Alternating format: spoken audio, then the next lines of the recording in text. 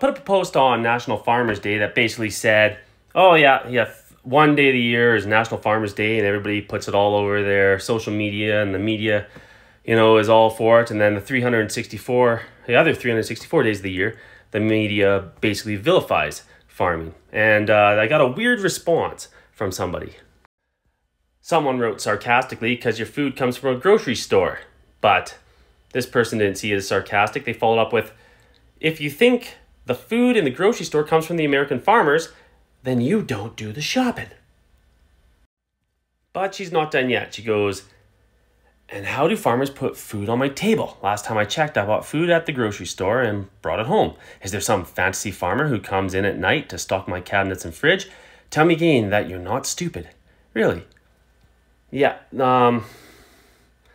First of all, the fantasy farmer, there's like fantasy plumber, fantasy, pool boy, fantasy, there's no fantasy farmer, fortunately, probably. And no one is breaking into your house anyway because you sound like a fucking psychotic wingnut. But this is it. I wonder if she knows. I wonder if she even understands where the petroleum in her fuel tank comes from. It just sits in the tanks. She has no idea, I bet. So the conversation goes on a little bit more about, how everything kind of works. And she responds with, you mean the red voters who are supported by the blue cities they hate so much? Yeah, happy Farmers Day.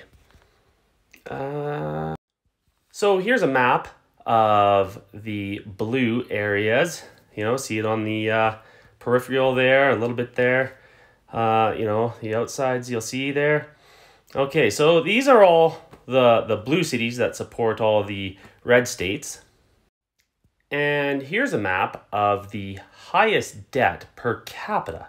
So, it looks like there's some kind of a pattern here. It looks like all the blue states have all the debt.